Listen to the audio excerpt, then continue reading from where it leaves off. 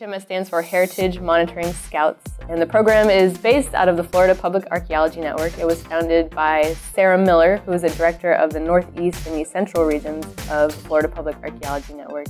And her goal with the program was to get citizens and local communities involved with monitoring archaeological sites ahead of any impacts from climate change. Well, climate change affects us in many different ways. It affects us through things like sea level rise, storm surge, which can lead to erosion of sites along our coastal areas. And so as archaeologists, we're concerned that we're losing these things at a fairly rapid pace due to climate change and the effects of climate change. So when we do Heritage Monitoring Scouts trainings, we generally set them up with 4 presentations in the morning that go over kind of an introduction to climate change and why archaeologists care about it. We go over the kinds of archaeological sites that we'll be monitoring as scouts and common artifact types that we'll find if you're at an archaeological site.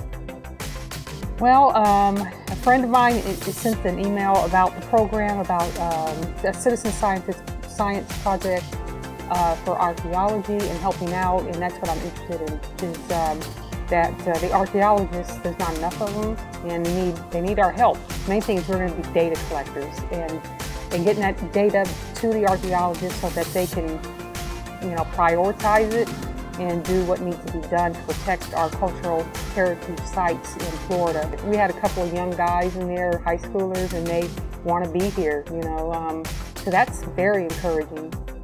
I found interesting the classifications of all the artifacts and how by just a few markings or by the material stuff it's made out of, you can tell when this item was made, or even sometimes exactly when it was made.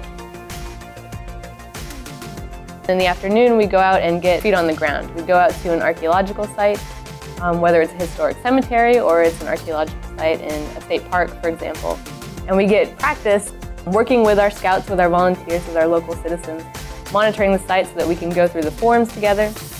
We also teach them how to take pictures that are appropriate for submitting along with forms to the state of Florida so that we can gather that baseline data on archaeological sites. I think people want to help, and so getting the word out that these programs are out there to help if you can, if you have the time, push it out to the public, because I think people do want to help.